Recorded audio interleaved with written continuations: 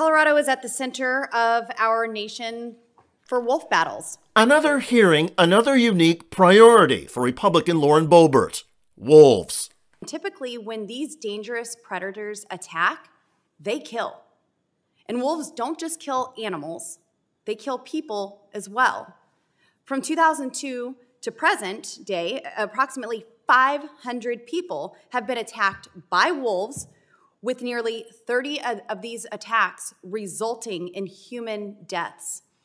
I would request unanimous consent to enter an article from wolf.org, which does a little deeper dive into some of the data you just cited, noting that of the 26 fatal wolf attacks around the world during that 20-year period, there was only one in the United States. Oh, one U.S. fatality from wolves over 20 years. Lauren Boebert was fact-checked in real time and got humiliated. Talk about embarrassment. But it's not just about getting the facts wrong with her. When was the last time Lauren Boebert was so focused or so concerned about gun violence or mass shootings or kids killed in an elementary school? Oh, that's right. Guns are not a problem in the world of Lauren Boebert.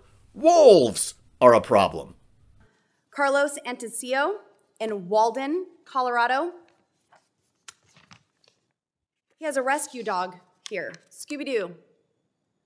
Well, Scooby-Doo, his cattle dog, and Buster were both killed by wolves. Scooby-Doo had his stomach ripped out and wide open.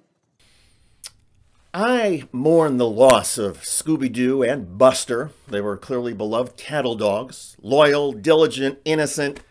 But these were dogs killed by wolves. And again, over the last 20 years, wolf violence in the United States has killed just one human being. In the first 3 months of 2023, gun violence killed more than 9,000 Americans, including more than 300 teenagers and children. Did Lauren Boebert ever take congressional committee time to show the photos of those children or tell their story? Did she describe in graphic detail what happens to a child's body when it is hit by a bullet fired from an assault weapon? Lauren Boebert's hypocrisy and detachment from reality are horrifying. Not only are there fewer U.S. human deaths from wolves every decade than guns every day, there are also fewer humans killed by wolves than killed by hammers. Are we going to start legislating that away? Are we going to be like these other countries who even ban knives? I mean, if hammers are the cause of more death than firearms, then maybe we need to start having background checks on hammers. I mean, look out, Black & Decker. We're already coming after manufacturers for firearms. Maybe you're next. Actually, we have more firearm deaths than hammers, but it does seem like every time Lauren Boebert gives an interview or speaks at a committee hearing, the hashtag that goes viral is Lauren Boebert is so dumb. Because more often than not, Boebert is wrong on the basic facts.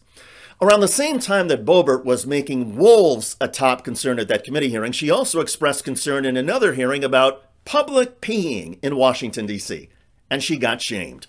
Did you lead the charge to decriminalize public urination in Washington, D.C.? No, ma'am.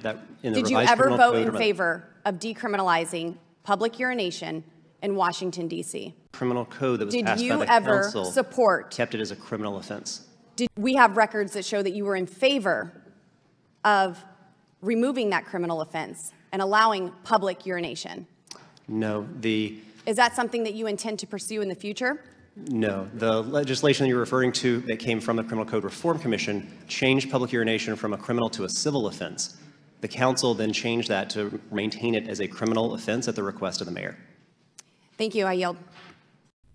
Hey, Lauren, let me tell you a secret. In Washington, D.C.'s Rock Creek Park, where some people have been known to pee, there are also wolves. Be careful.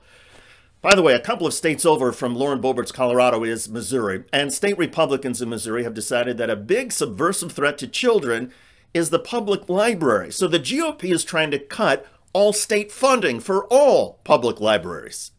They actually took out all state aid for public libraries explicitly because librarians are suing over their First Amendment rights over a book ban.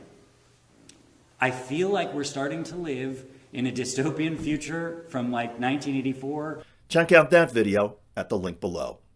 I'm David Shuster. Thanks for joining us.